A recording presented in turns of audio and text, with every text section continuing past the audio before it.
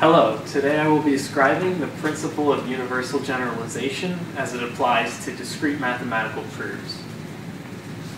The universal generalization is a rule of inference that states that for all x, p of x is true.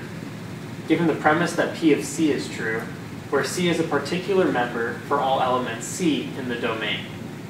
If this doesn't make sense, then, in other words, the rule of inference that shows that if we are able to prove that a statement is true for any instance, then it must be true for all instances.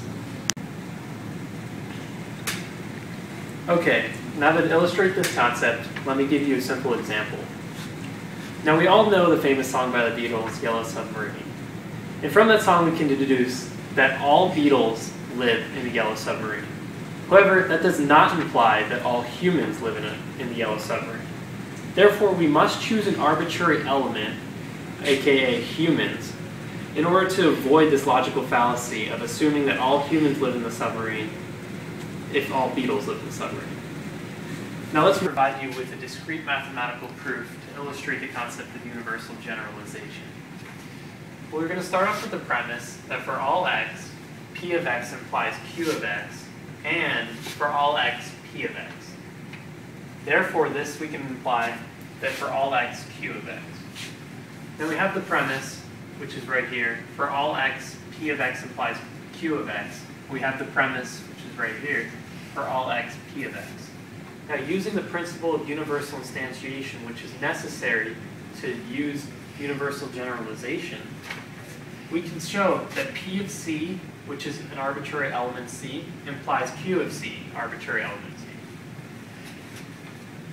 Also, using universal instantiation on this second premise, we can imply p of c.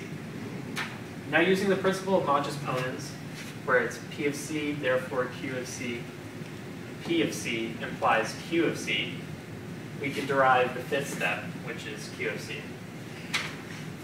And then using universal generalization, the concept we just discussed above, if an arbitrary element c is proved to be true, therefore we can generalize the statement and say that for all x, q of x, therefore for all elements in the domain, q of x is true. Okay, if that discrete mathematical proof did not make you understand the concept still, we do have this modern day English proof which explains it, which is pretty self-explanatory.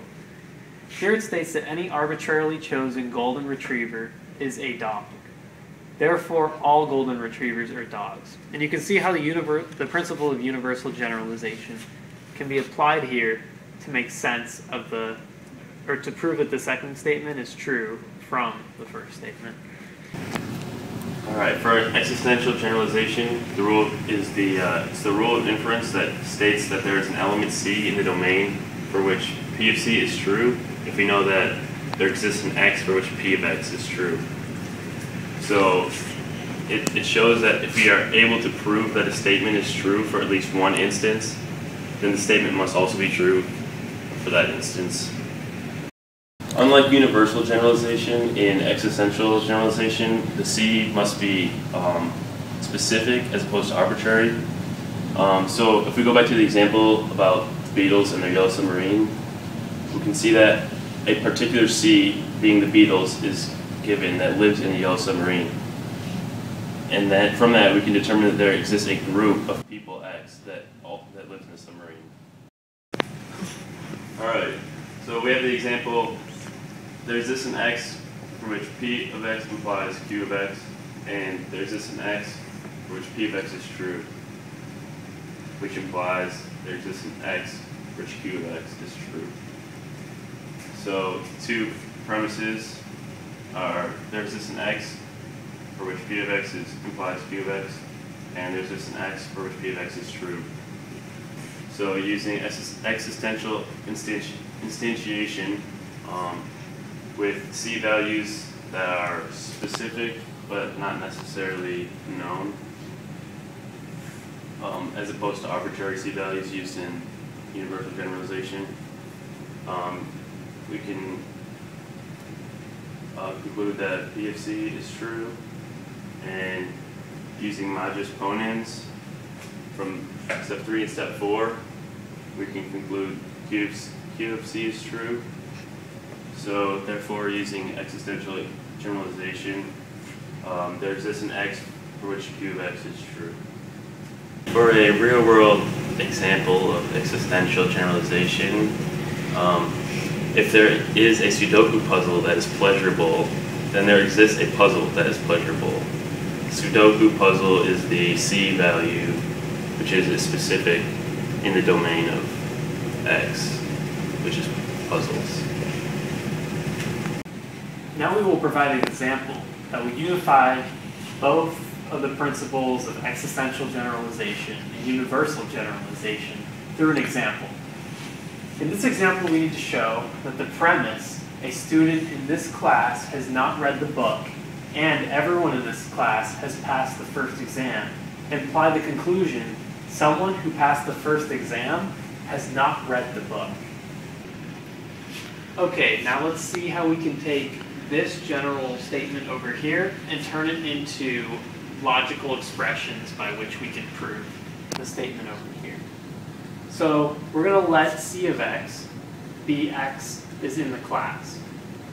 And then we're going to let B of X be equal to X has read the book. And P of X mean X has passed the first exam. And over here we have this premises that there exists a student X who is both in the class and has not read the book. That's one of the premises. And that for all students in the class, that if you are a student in the class, therefore you pass the exam. So what the conclusion was over here and what it is in logical form is there exists a student in the class who both has passed the class and not read the book. And let's see how we can go through this using deductive reasoning in steps. So there exists, so for our first statement, which is a premise, we're going to say there exists a student in the class who both is in the class and has not read the book. And then from this, we're going to take an existential instantiation and say that there exists a student A in the class who is both in the class and has not read the book. And then from this step, we can use the principle of simplification to simply say there's a student A in the class.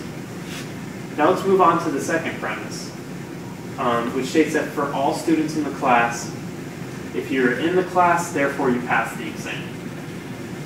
From this, we can use a universal instantiation, which says that for an arbitrary student in the class, he has passed the exam.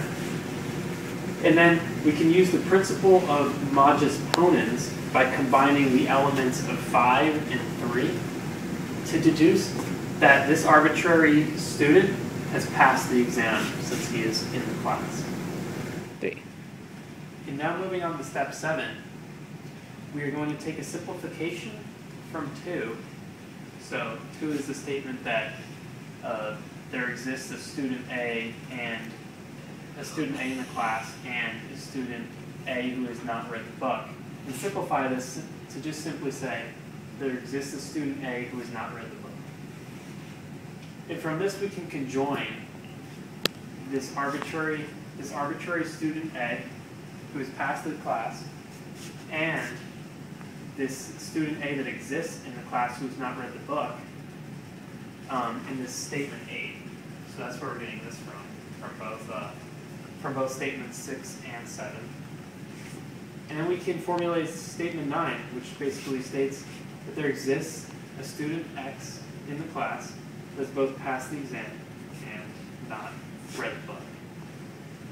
Therefore, you get your proof by logical expression, and that will sort of visually show what is written in English right here. We all live in a yellow submarine.